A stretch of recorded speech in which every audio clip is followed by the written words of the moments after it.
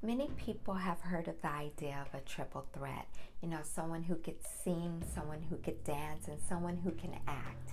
That's a triple threat today. But do you know who the first triple threat was?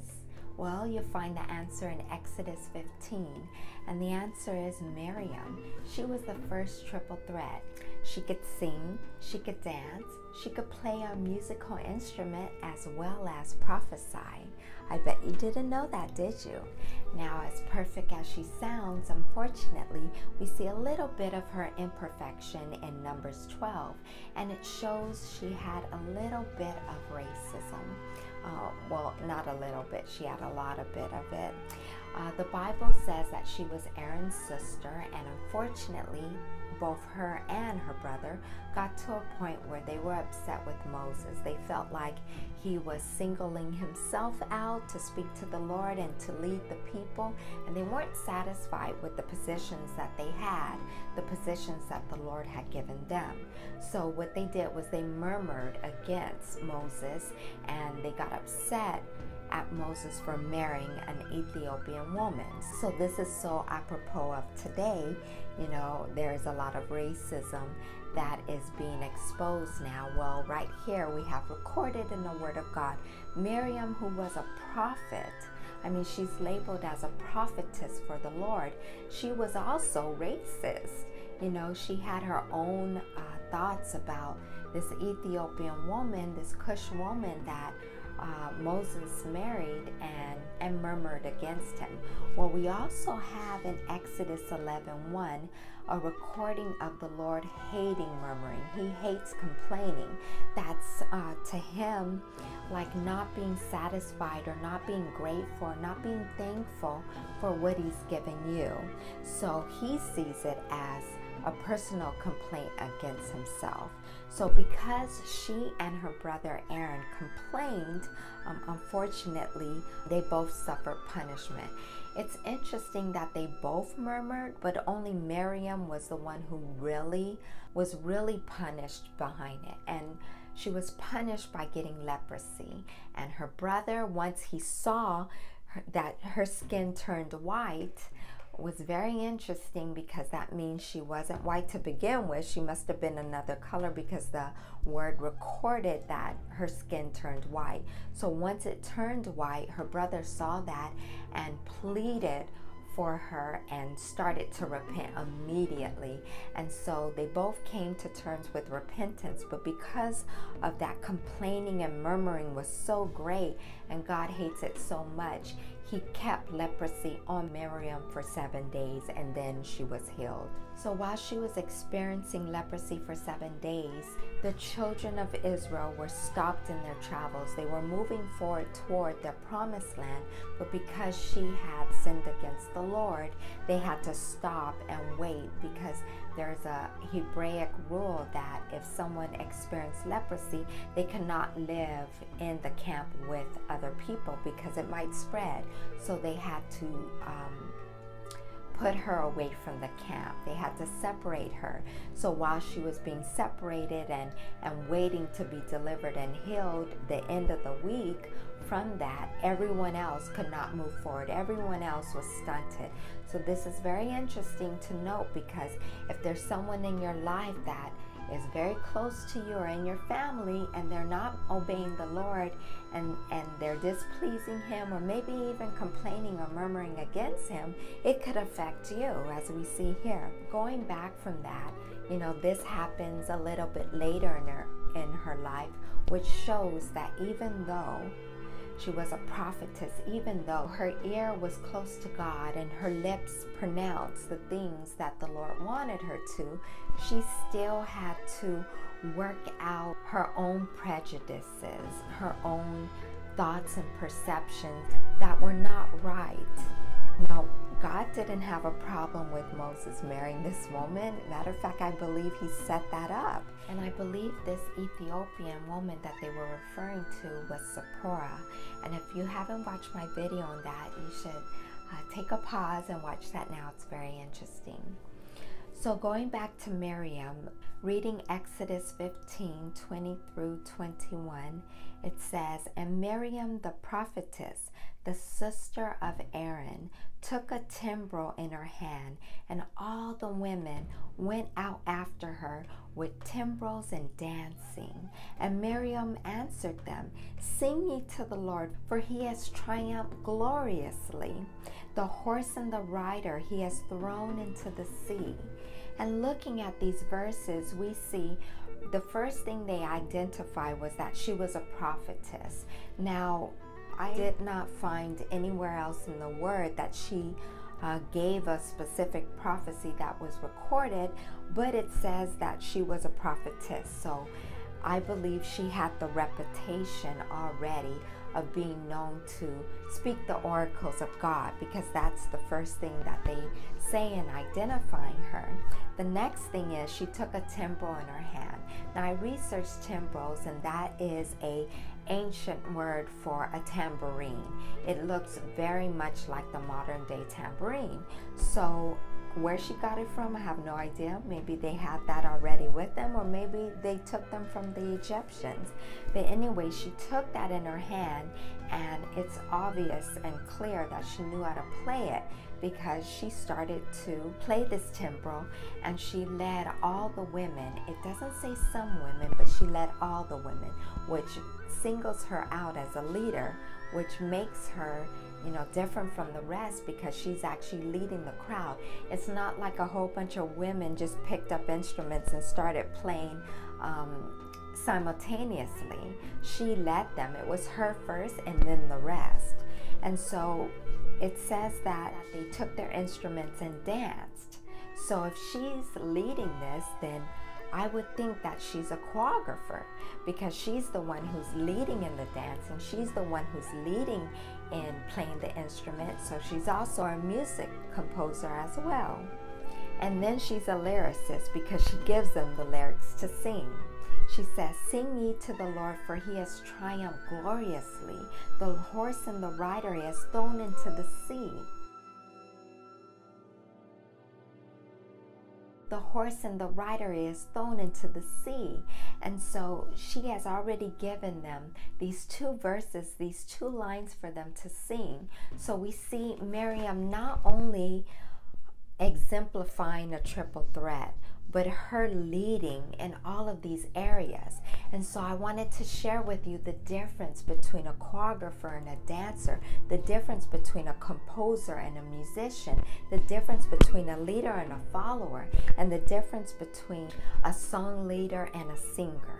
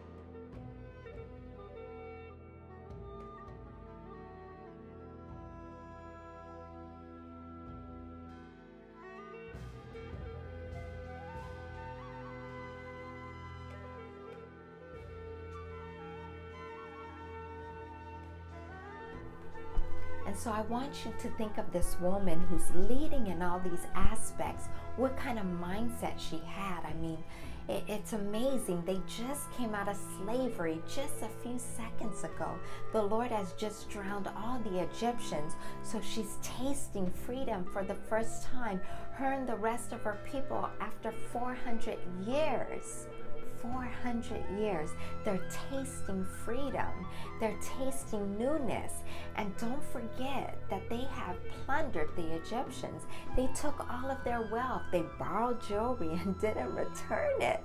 So they have come out with great wealth. They are adorned with jewelry and adorned with gold and silver and brass and bronze. And so she's wearing all these things, and she has the mindset of someone who's been newly free.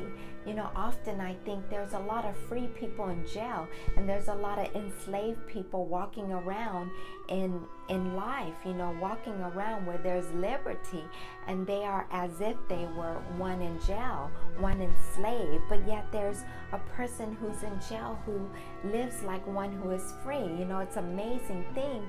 It shows you that freedom or slavery is thought in the mind. That's truly where it is. So when you look at Miriam, who's come out of slavery just a few seconds ago, I wonder who taught her how to be free? Who taught her how to have a mindset of liberty? This is probably why she was a prophetess. She probably prophesied this freedom and lived and tasted it before she actually realized it with her life. Them having the favor of God, you know, upon them, just destroying all of their enemies so that they could worship God in freedom and worship God the way He called them to. This is the mindset that she had as she's going forth and leading all these women to doing all these wonderful and fun things, dancing and playing and singing. Oh my gosh, they were having like a theatrical party. And so I hope these differences have assisted you in understanding how they could benefit you. You've seen the benefits of dancing, you've seen the benefits of singing, you've seen the benefits of playing a musical instrument.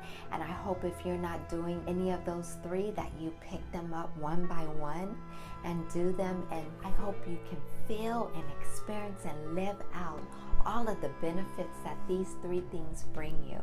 And so as we come to a close, I would love to pray. I would love to pray right now for women out there who want to experience what Miriam has experienced, what Miriam led other women to do, was to live in freedom, was to live in joy, and to express that joy through artistic means. And so let us pray right now. Thank you, Lord, so much for showing us the story of Miriam. And even though very few verses were attributed to her, very few verses were spoken of her, very few verses tell about her story. But we know she's like any one of us, you know, experiencing some negativity in her mind and her perception, and having to have that corrected by you, and having great mercy of coming back to the blessings of the Lord once we repent and turn to you. You know, experiencing great joy and this freedom and liberty you give by expressing it through dancing and singing and playing musical instruments. I ask now, Lord, if there's any woman out there who isn't feeling free or who isn't free, that you free them right now, beginning in their mind, starting in their hearts, and then in their environment.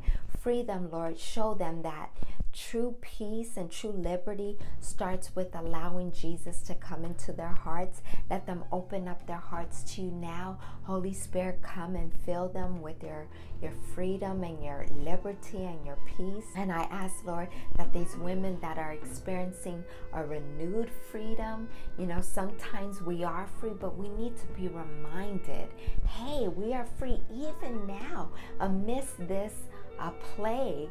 We are still truly free. We are protected, we are kept, we are provided for.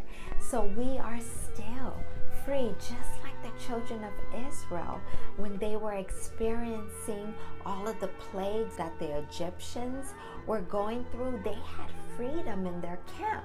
While the Egyptians were experiencing the plagues, they weren't. There was light and all and plenty where they lived.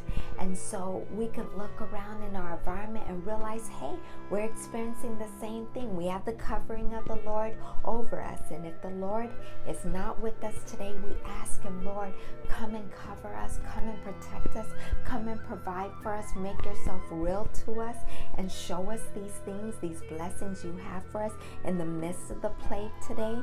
And now that we're experiencing freedom, and for some a renewed freedom, being reminded that we are free, oh Lord, I ask that you help us express this freedom. Help us pick up an instrument that we're inclined to play, and teach us how to play it that we can glorify you. Teach us how to play it so that we can praise you. Teach us how to play it so that we can worship you. And as we dance before you, Lord, I ask that your spirit fill our bodies, our flesh, our limbs, and show us how to praise and worship and honor you with our bodies and dance. I ask that, Lord, we put aside the thought of, oh, we can't sing, oh, we're not trained, oh, we're not professionals, because there's an old African proverb that if you could speak, you can sing. If you could talk, you could sing. If you can open your lips, then you can sing, Lord. And so we don't have to be trained. We just have to go within our spirits and find that place where our hearts dwell with you. And then just start a melody. It could be one phrase, it could be one word, it could be one verse, but something that we repeat over and over in sincerity to you, and praise you with it, and worship you with it, and glorify you with it. So I ask, Lord, that you give us an instrument, you give us a dance, you give us a song in our hearts that we may worship, praise, and glorify you with. And I pray that this continue in our lives going forward, and that we continue to glorify you in all these things. In Jesus' name, amen.